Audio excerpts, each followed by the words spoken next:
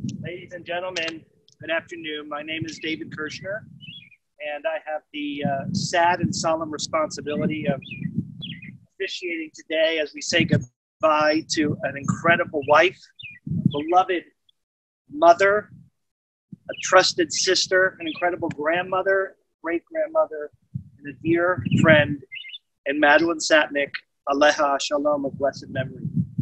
We're going to begin our service today as we begin all of our services in our tradition with the recitation of the 23rd Psalm. We pray that the recitation of the Psalm links the soul of Madeline to those who previously. Mizmor David, Adonai Roi Lo Echzar, Bino Deshe Yarbitzeni Al Meimin Afochin Alein. Nashi Yeshoved Yancheni V'Mag Le'Tzedek L'man Shemo. Gam ki elech begeitz hamavet lo yorat ki atay madid shiftecha mishantecha hemi enachamuni tarok lefanei shochan neged zorai di shanta v'Hashem en roshi kosi v'baya ach tov v'chesed yudafuni kol yimei chayai v'shavti b'beit Adonai v'orach yamin. A Psalm of David. The Lord is my shepherd, I shall not want. He leads me beside the still waters. He restores my spirit, for that is God's name's sake. Even though I walk through the valley of the shadow of death, I fear no evil because God is with us. God's rod and God's staff comfort us now and at all times. And even if you prepare a table in front of me, I know that my head is anointed with oil, that goodness and mercy will follow me all the days of my life, and I will dwell in the house of God forever. Let us together say the words. Amen. Ronnie and Lauren, who amongst you is planning on speaking today? Both of us. Okay, so let's begin with Ronnie, and then Hal, and then Lauren and Debbie. When you speak, you should take your masks off. And you got to be nice and loud so everyone can hear you, please.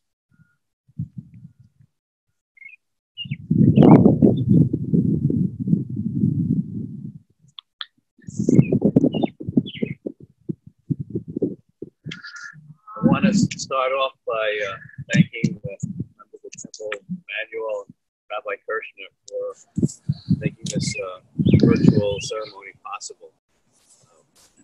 Certainly appreciate the technology and the effort that you made. In a strange way, COVID-19 has allowed many of our friends and family who might not have physically been able to be here to be able to share this with us.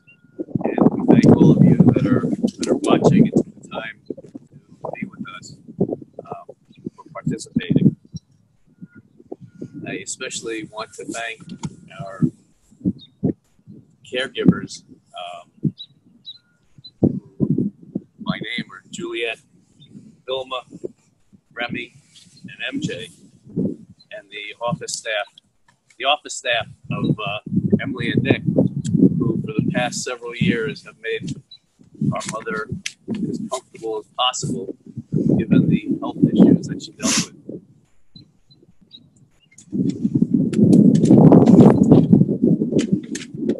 Over the several years, my mother has been at the gate of death many times, and I was always concerned about trying to give her the proper farewell. And I know how she used to love to hear me give speeches when we had weddings for our children. Everyone would say, keep it short. And she would say, you talk as long as you want, because I want to hear what you have to say. So I prepared a little something that I'd like to read. A few years ago, during the high holidays at the Central Synagogue in the city, the rabbi gave a sermon that immediately struck a nerve that I'll never forget in regard to my relationship with my mother. The theme of the sermon was the definition of the Hebrew word hineni.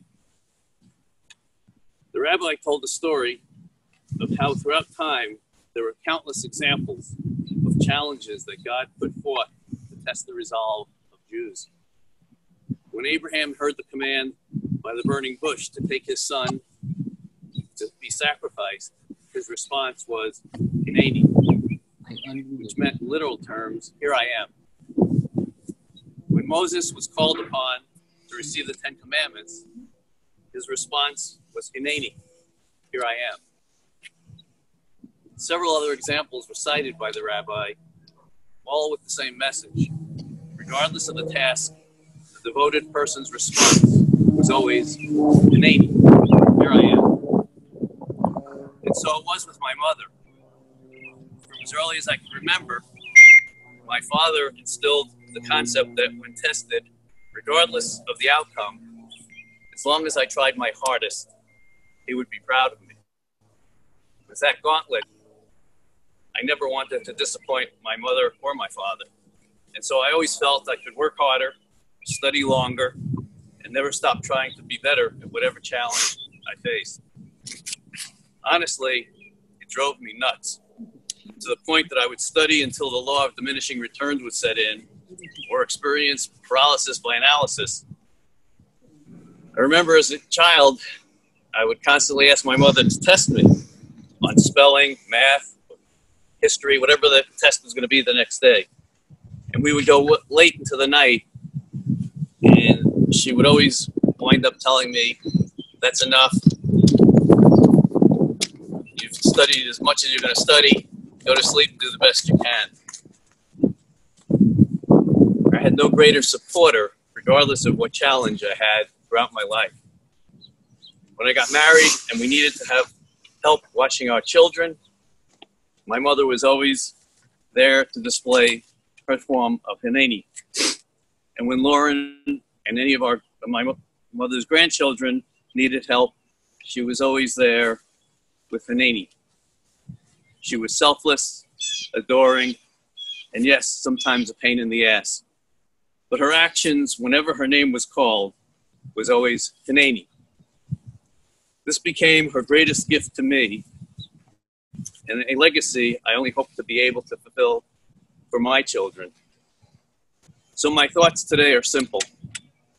I hope that I never disappointed my mother, and that as we lay her to rest, alongside my sister and father, she feels my love and appreciation for all that she meant to me and my family. Hineni, we are all here.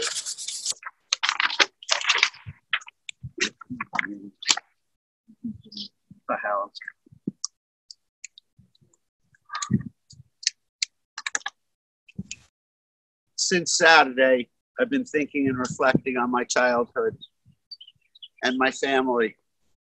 Dad was a king and a tough guy. Mom was the queen and an elegant woman. Ronnie was the prince and had Dad's ears.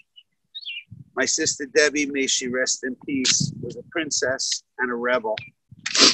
I was the baby, and as you can imagine, also a troublemaker. Throughout all the ups and downs of growing up, one thing was certain. Mom always protected me. That's how she was, no matter what the circumstances were. She always took care of us and loved us with her whole heart, and she had a special place for me. I'm starting to understand the way in which I take after my mom and how I've been influenced by her. Mom was an early riser. Maybe I didn't get that from her. But when I was a teenager, I used to go out to clubs and bars, and the next morning after a night out, Mom would come into my room, take the quilt off my bed, then the top sheet, remove my pillows while I was still in it. I'd say, "Mom, I'm still sleeping." She'd say, "I'm making your bed." You can't imagine what a clean freak she was. She'd vacuum the house before the cleaning lady would come, so she didn't know how dirty it was. She organized everything.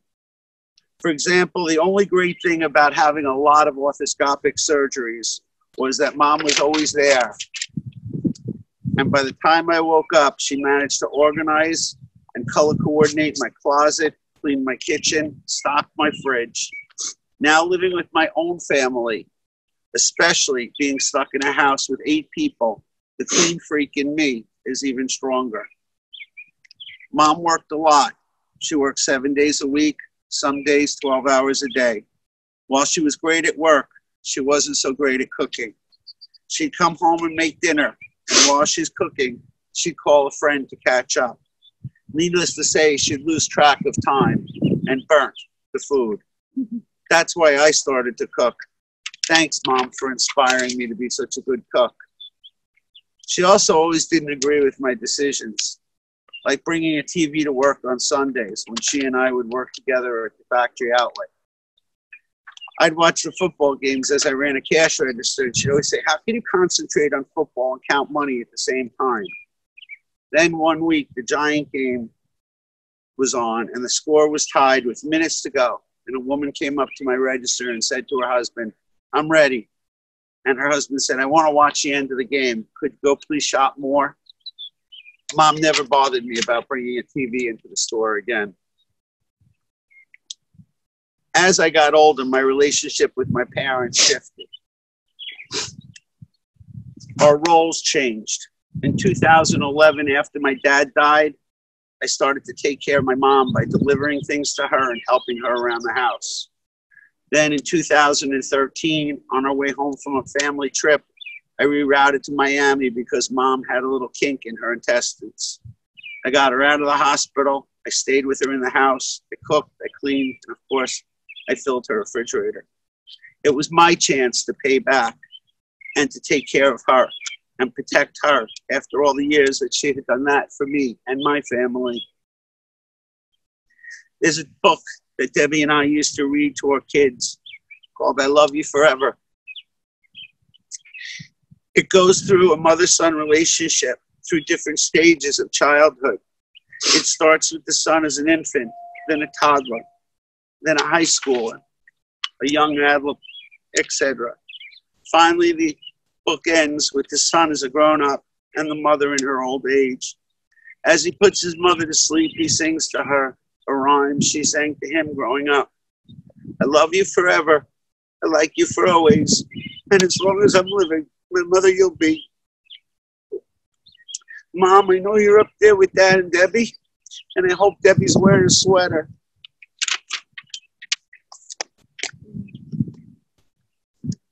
Lauren. So as usual, I'm a little disorganized here, but I was thinking last night, and I was recalling conversations throughout the years that I've had with friends and family, and most of them would say, how's your mother-in-law doing? And I'm surprised she has survived this long with such an insidious disease. We would be remiss if we didn't mention why, which I covered in what I had written for you, but somebody who has gone through the misfortune that my mother-in-law has, and every time she would say to me, Laura, I don't think I can go on, but somehow she mustered up the strength to rally around for the people present who loved her dearly. And I would be remiss if I didn't mention her brother Harvey, who I know would love to have been here today. Ronnie covered all the wonderful, wonderful people, including Juliet's daughter, who we did not mention, who cared and loved her as if she were their own mother.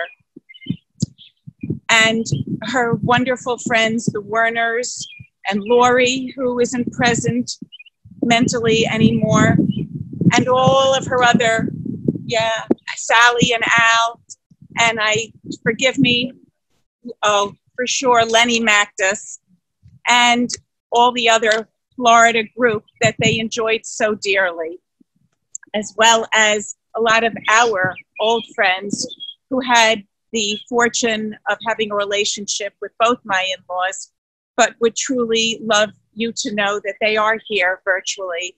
The Schlosses, the Vogels, the Weisses, the Goldbergs, the Cathys, and I'm probably forgetting more. But everybody is with you today, and I just wanted you to know that. I mentioned them. For almost 50 years, my mother-in-law has been a part of my life.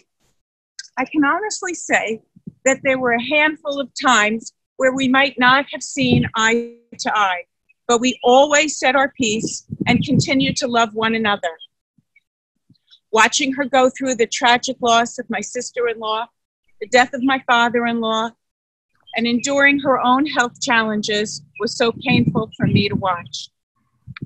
That might have been the only consolation of being stricken with Alzheimer's disease. As it progressed, Her unbearable losses became dulled by her fading memory. We lost our old relationship, but established a new one, taking care of her needs, giving her the love and attention that she so deserved. She always gave so selflessly. We still continued to laugh with her as she never lost her sense of humor. She continued her paperwork by scribbling on scrap paper, our newfound card game of matching the numbers, and although this too became more infrequent as time passed, one thing that remained until the end was our dancing together. She never lost her rhythm and passion when the music played. We had a lot of laughs throughout the years, and I will always cherish our relationship. I learned so much from her, and although there was barely a flicker of light left, I believe she felt our love and hoped that it made her feel less frightened in the daily confusion that cluttered her mind. I will miss you terribly. With much love, Lauren. Debbie?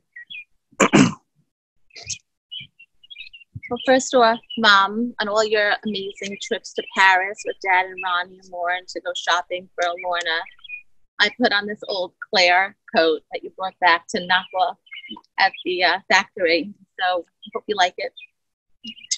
Mom, you asked me to call you that when Hal and I first got engaged. You were shopping for our registry and you said, please call me Mom. But if we are ever together with your mom, then she, of course, is Mom.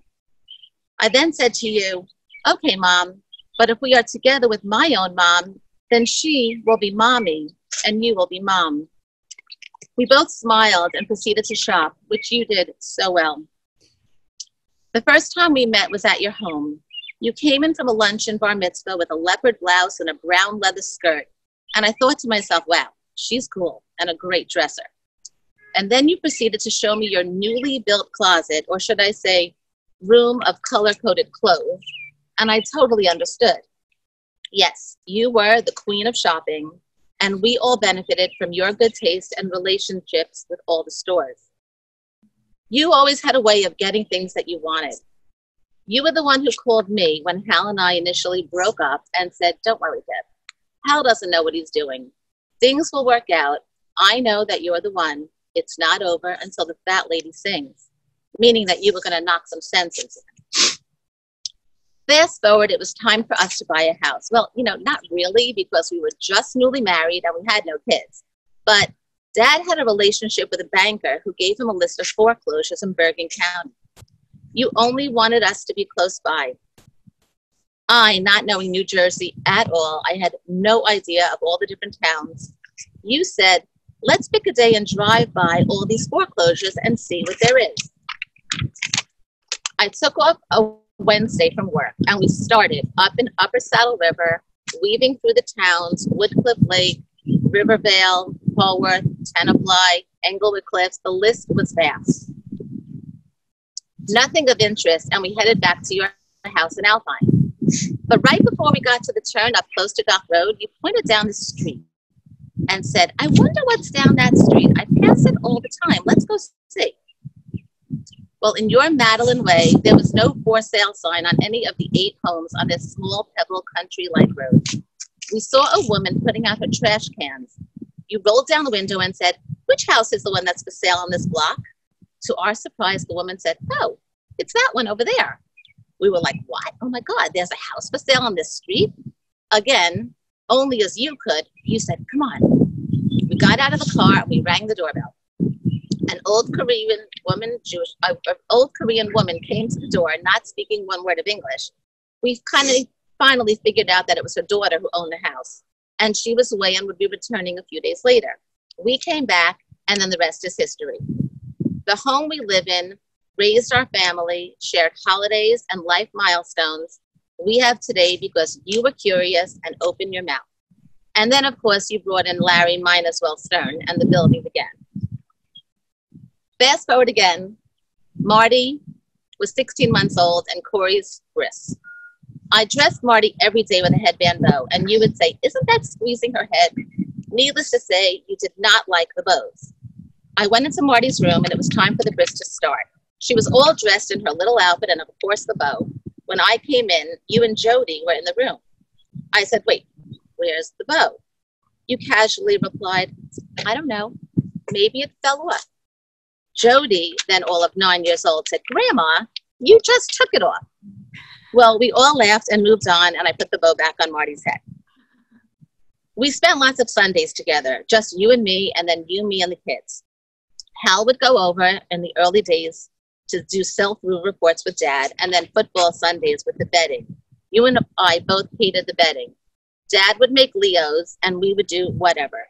We shared lots of dinners at Bonagusto, your favorite frozen yogurt with vanilla with chocolate sprinkles, and you would eat Oreos for breakfast out of a tin can in your kitchen. Who does that? Then there were the times that you would take us to screenings of movies at the Meyersons, giant-sized candy bars and popcorn. But the most important gift you've given to me was of being my referee. You always had my back with Hal. We went through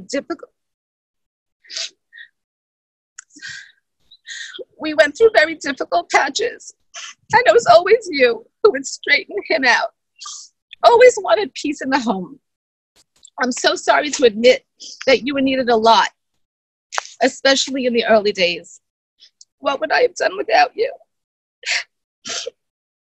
Thankfully, you were always there, and Hal listened to your advice.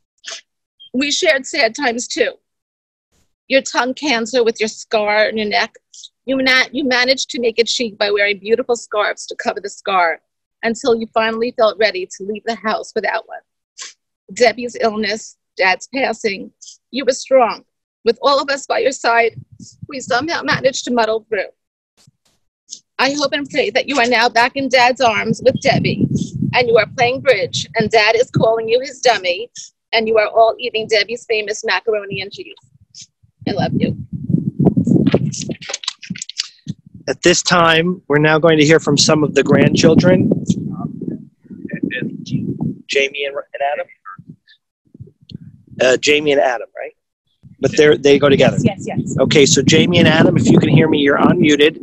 I'm going to spotlight your video. I'm going to ask you to speak at this time. Okay. Can you tell if they're talking? Okay, yeah. All right, so I'm Jamie, and I am the oldest of my grandchildren. It's a word that has defined the last 5 weeks. It is a word that shapes the vision of the foreseeable future. And today, as I digest the news of my grandma's death, I realize that over the past 5 years, I have been watching the distance grow between the grandma I loved so much for so long and the grandma that this horrible disease left in its wake. It has been years since I've seen my grandmama, who loved shopping and spoiling those she loved, who worried that we would be too cold if we didn't bring a sweater to dinner, who loved to hear and tell a good dirty joke, who found such joy in seeing and felling over her children, grandchildren, and great-grandchildren, who never wanted you to knock yourself out and would do anything to make your life easier and better. And yet, while that grandma hasn't existed for quite some time, it was that grandma whose hand I held when I would visit her. And despite the distance of her mind, I felt a closeness in my heart and a connection somewhere deep in her eyes. I could feel her love for me and hoped she could feel mine for her. Watching her decline over the last few years has been heartbreaking. It was as if more and more of who she was got locked away inside her frail body, unable to break free. She progressively struggled to communicate whatever it was she was thinking and feeling. Finally, she has given up that struggle, and I envision her in a better place where she is free again. She is reunited with Gramps and Aunt Debbie, and she is telling jokes and laughing, and without a doubt, looking down on all of us with a protective eye. She is in a place where all her frustration and mental bondage is now a distant memory. As I mourn her loss, I know I need to extend the generosity with which she showered me my entire life, and be happy for her and the reclaimed freedom of her spirit. I will carry that spirit with me forever. I love you, Grandmama. Matthew, I think, would be next. Beautiful. Now I'm going to turn to Matthew, and I'm going to spotlight the video on you, Matthew, and ask you to please share some words. Thank you. Grandma, it was so hard to see you these past few years, knowing that you were not you. Watching you suffer was heartbreaking. I know you are now in a better place with Grandpa, but I do miss you very much. I'm so thankful that I have so many memories to draw upon. Your wit, sense of humor, especially your dirty jokes, your generosity and love always left me wanting more time with you. You derived your happiness in making your loved ones happy. You were masterful at planning the little things that made me so happy as a child. Whenever you would pick me up from Mom and Dad's house, you would tell me to get in the front seat, and then when we were both in the car, you would lean over and say, "You don't have to wear a seatbelt with me. I'm very careful." Not such a great move in hindsight, but I loved every minute of those car rides. I'll never forget when you and Grandpa showed up unannounced at our house with a large TV for my room. My parents were furious, but you were playfully dismissive and managed to convince them to leave it alone, and that it meant a lot to you for me to have it, as you winked at me. You always knew how to deliver the perfect gift. I always loved going out to dinner with you and Grandpa. Whether it was Chinese, Japanese, or Italian, there was one constant. We never ended up sitting at the first table that was offered to us. It was always a negotiation with the hostess or the waiter. You either dismissed the first table quickly, or you would wait until we sat down, realize that the table next to us was too loud, and then request a table change. You were a negotiator at heart, and I loved that about you. And perhaps my favorite memory from childhood was the night we all had together at the El Dorado Casino in Puerto Rico. Grandpa was in his element at the craps table, and we all hovered around to try our luck. It was bleak until you took the dice and proceeded to roll for almost an hour. I have a vivid memory of you and Grandpa shouting back and forth to each other, "That's a number." You were incredible, confident and calm, which is how I remember you throughout my life. And even though the last few years were harder, you still managed to dance. I cherish every dance I had with you and just wish I could rewind the clock 15 years and have another one with you. That being said, I realize how lucky I was to have you in my life, and the memories that you've given me are forever. I love you and miss you so much. Now go play some craps with Gramps. Love you. Robin. No, Robin. Her audio, and ask Robin to now share some words. Thank you. As soon as I heard that my grandma passed away, my mind tried to fill up with thoughts and memories of my grandma before she had Alzheimer's. Before the time when it felt like she was already gone. I have so many memories, and yet I couldn't quite land on one. I was struggling to be able to really see her the way I wanted to remember her for long enough to feel the comfort that I was seeking. I wanted so badly to remember her and honor her and all that her life meant, and I couldn't quite seem to grasp it. And then it hit me at a moment when I wasn't expecting. I was drying my hair and thinking, there's probably no point of straightening my hair right now. I should just throw it up in a bun. But it felt sort of relaxing, and I knew I'd feel better if I did it. And I found myself thinking about how my grandma would have definitely, adamantly seen the point of me straightening my hair. And it wouldn't have mattered if it was for any reason at all. And I smiled thinking of her. And I realized in that moment that I wasn't just seeing her in her earlier years and remembering the way she would comment on my hair when it wasn't blown out. I was actually picturing her in the very last phase of her life, with her makeup and jewelry and beautified hair, thanks to her loving caregivers. And it hit me. There she was, right in front of me always. I was missing the point completely. The idea that I could reduce her memory to a finite period of her life was ridiculous. because those earlier memories were just a part of her journey, just as her final years were only a small part of it. Those harder, scarier, and lonelier years. The years where I didn't call or visit as much as I could have, and as much as I wish I had. No one period of time can accurately define her life, and I hate what Alzheimer's took away from her and our family. I really thought I wanted to forget the end, but upon her death, I now feel like I can see my grandma in her final stage of life with so much more clarity than I could while she was alive. I wish so badly that I embraced this short part of her life with more acceptance and presence while she was here. So today, I want to remember and appreciate my grandma's life in its entirety, even though it brings a little more sadness and pain. My grandma was beautiful, funny, smart, business savvy, a skilled shopper, a great card player, a woman who loved and cherished her family and friends, and probably the best dirty joke teller I ever knew. She really loved a good laugh and always enjoyed dancing. I can still hear her saying, "Hi, sugar," and I can feel the love and pride she had about her grandchildren. She always told me how much she believed in me and encouraged me to see my capabilities at the level she saw them. I will cherish the vivid memories I have of collecting leaves in Woodstock and using rubber cement to glue them into our leaf book, learning card games, eating junk, swimming in the pool, playing tennis, rubbing Buddha's belly, playing with the duck phone, and relaxing in the ginormous gray chairs are only some of the highlights of the time I spent with my grandparents in Alpine.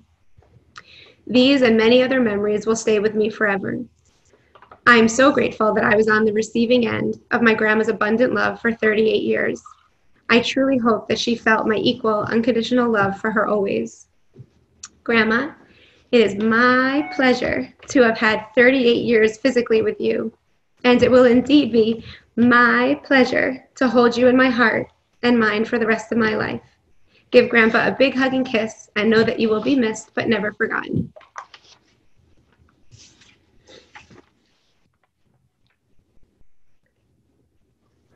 Thank you. We're now going to turn it to Jody Sherman.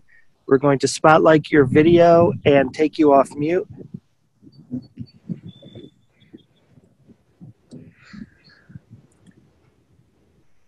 Okay, Jody. Okay. Hey, sugar, what's happening? I can still hear Grandma's voice on the other end of the line like it was yesterday. When I think about her, I don't see these past 8 years, but rather the grandma that was significantly fuller, wearing her silky shirts and slacks with a thin belt, full face of makeup, hair recently blown out by Julie, smelling of perfume. I picture her getting ready in her Alpine bathroom as I sat talking to her and playing with her Clinique makeup. We're listening to the Phantom of the Opera or Frank Sinatra, and I feel totally at peace. Anyone in the family can probably attest to her famous phrase, "Want to go chopping?" said with a little twinkle in her eye. No matter how many times I would say, "I came to see you, not go shopping," she would say, yeah, but we can do both. When I got my license, one of my favorite and most frequent stops would be to their house. Grandpa was usually playing cards at Edgewood, but Grandma would say, "He'll be home in 10 minutes if I tell him you're here." He never made it back in 10 minutes, but we used to sit in the kitchen and talk while we waited for him to get home. Visits weren't long, but they were meaningful and always ended with both of them walking me to my car and waving as I drove away. As I got older, I was able to reflect on these visits and felt so fortunate that I took advantage of living only 20 minutes away. Grandma had a hilarious sense of humor and loved a dirty joke like no other.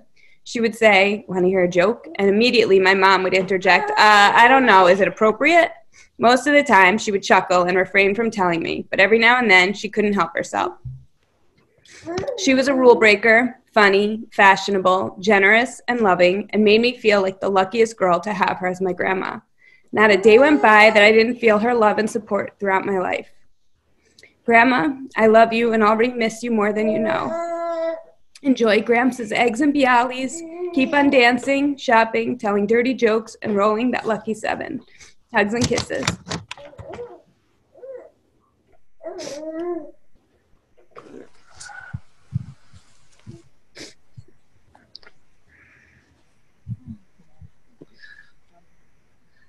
Thank you all for those beautiful sentiments. I hope that you can see the family and the grave at this time.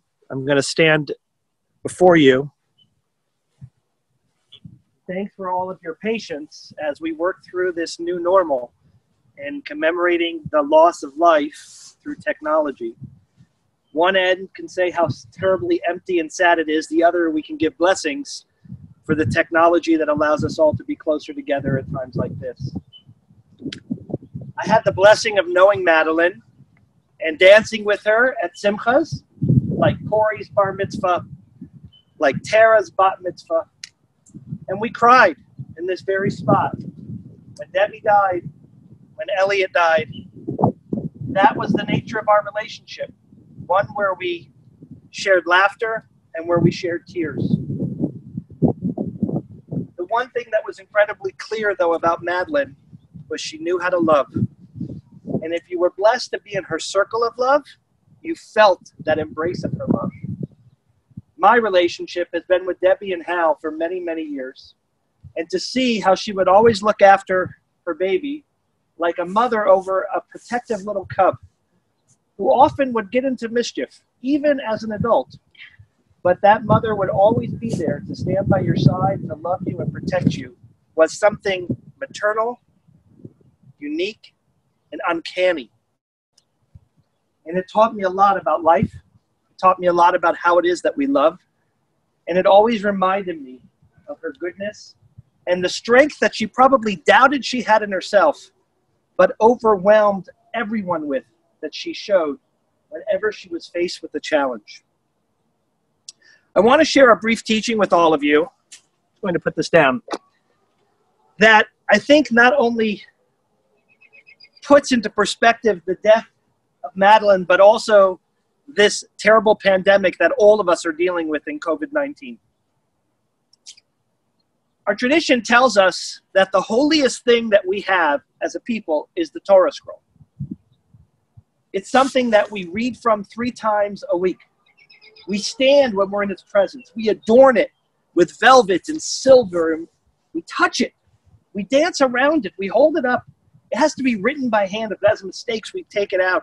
There's 613 commandments that are found inside that Torah scroll.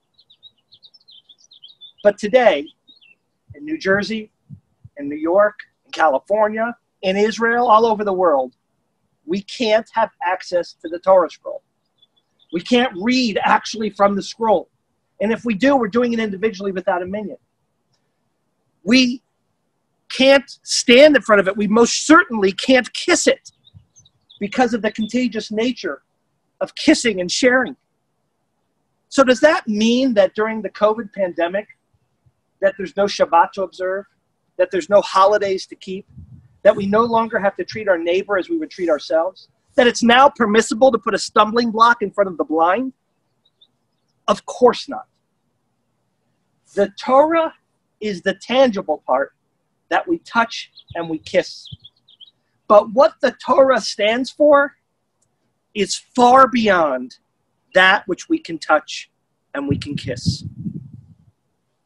And so too it is with Madeline.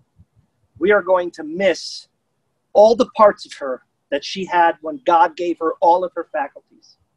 The ability to shop, her funny quips, the great dirty jokes, the way that she would absolutely spoil her grandkids, almost to piss off their parents more than just spoiling the grandkids. We're going to miss her way, her sweetness, her goodness. I saw her last year when sadly parts of her mind were not totally in her control.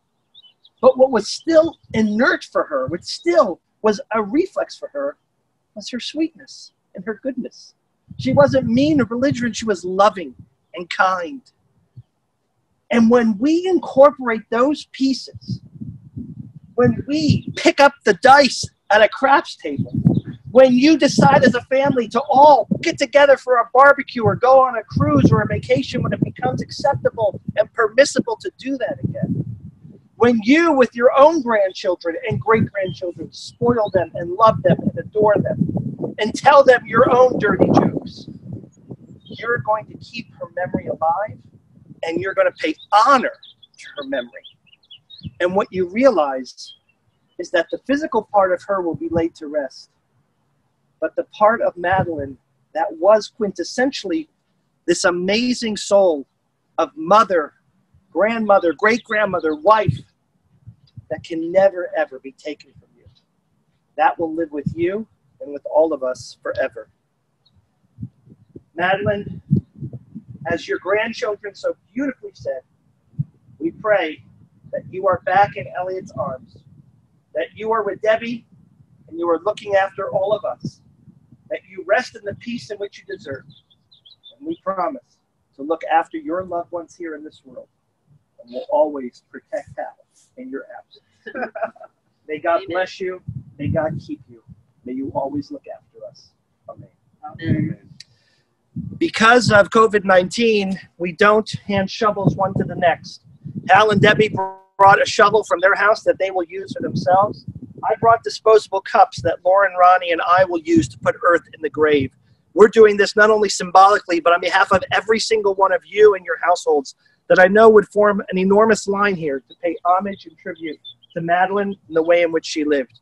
As we put the earth in, we'll not only say one of the prayers, but we'll say our own personal prayer and meditation. And as we do, we invite all of you to invoke your prayer and meditation as well. So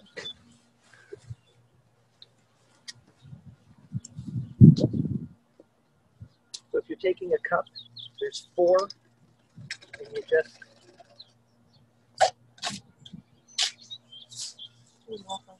take one as it is. I'll do the first 3.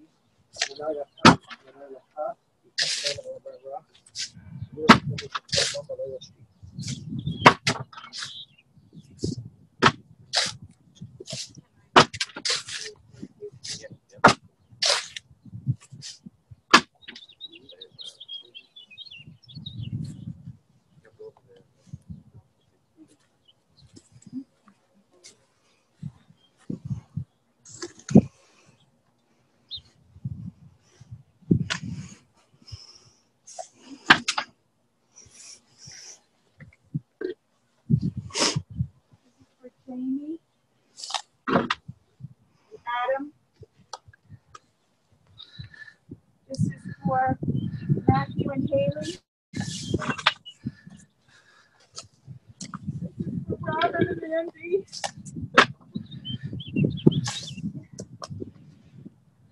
This is for Jody and Brian.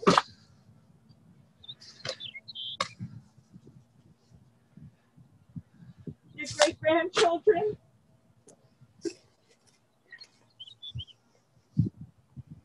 Harvey and Elise.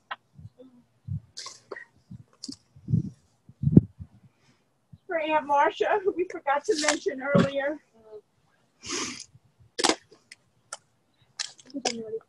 For all the lovely people who cared for you at Bear's Nest. For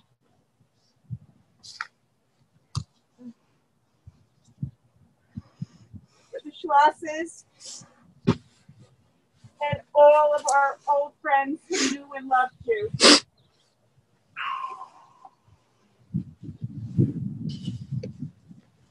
My cousin Jed and his family, cousin Nancy and her family, all the cousins on the Satnick side, my mother's friends in Florida, my mother's friends from Edgewood, all my friends with all the support.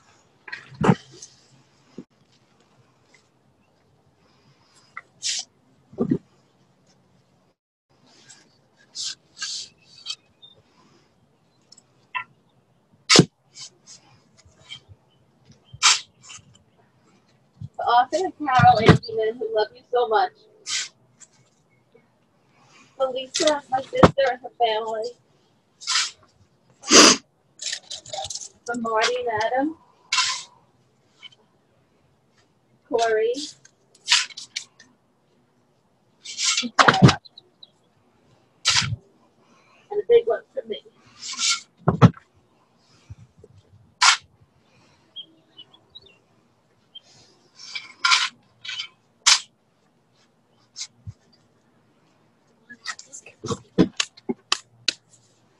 wish Corey was here to help me do this.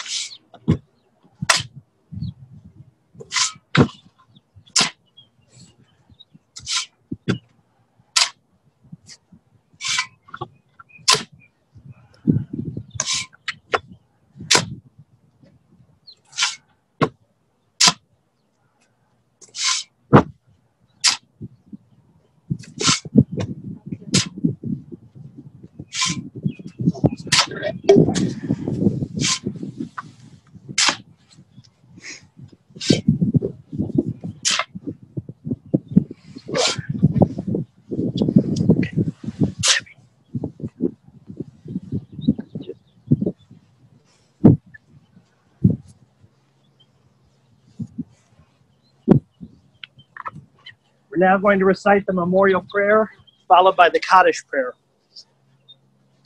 El Malei Rachamim, Shochem Bameromim, Hamitzei Menucha Nechona, Tachat Kanfei Hashchina, B'malot Kedoshim Utahorim, Kizor Harakia Masirim, Et Nishmat, Mindel Bat Shmuel V'chaya. Shahalcha le'olama, began Eden te menuchata. Ana bala rachamim astireha b'seiter knafecha le'olamim. Utzeror b'tzeror hachayim et nishmataha. Adonai unachalata, b'tanuach al mishkava v'shalom, v'nomar amen. El Malei Rachamim, exalted and compassionate God, grant infinite rest in your sheltering presence among the holy and among the pure to the soul Madeline Sadnick, who has gone to her eternal home. Merciful One, we ask that our loved ones find perfect peace in your eternal embrace. May her soul be bound in the bond of life eternal, and may she forever rest in the peace in which she deserves. And let us together say, Amen. Amen. We're going to recite the Kaddish prayer. Yitgadal, Yitgadash, Shemei Rabbah, Be'amad Divrach Hirutei, Be'amlich Malchutei, B'chayechon, U'v'yomechon, U'v'chayei Dechol Beit Yisrael, Ba'agala, U'v'izman Kari, V'imru Amen. Yehei Shmei Rabbah Mivorach, Le'olam Le'omei Amaya, Yitbarach, V'yishtabach, V'yipoar, V'yitromam, V'yitnasei.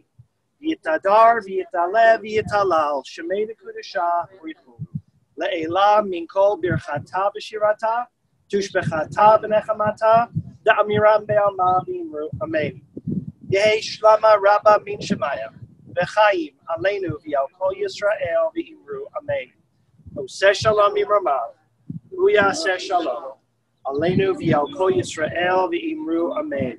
You can all repeat these words after me. For those of you following along at home, Hamakom, Yinachem, Etchem, B'toch, Sha'ar, Avlei, Tzion, Yerushalayim. May God comfort you amongst all mourners of Zion and Jerusalem. May you know of no sadness anymore. May the memory of your mother, your grandmother, your great-grandmother always be a blessing and an inspiration. And may you find comfort amongst your friends, your family, and your community that stand with you at this time. Ladies and gentlemen, this concludes our service for today. There will be a virtual Shiva Minyan at 6:30 p.m. For those of you who need the link, please be in touch with anyone from Debbie and Hal or Ronnie and Lauren's family. We will share the link with you. It should also be on the temple website. Please be safe, everyone. Thank you. Thank you.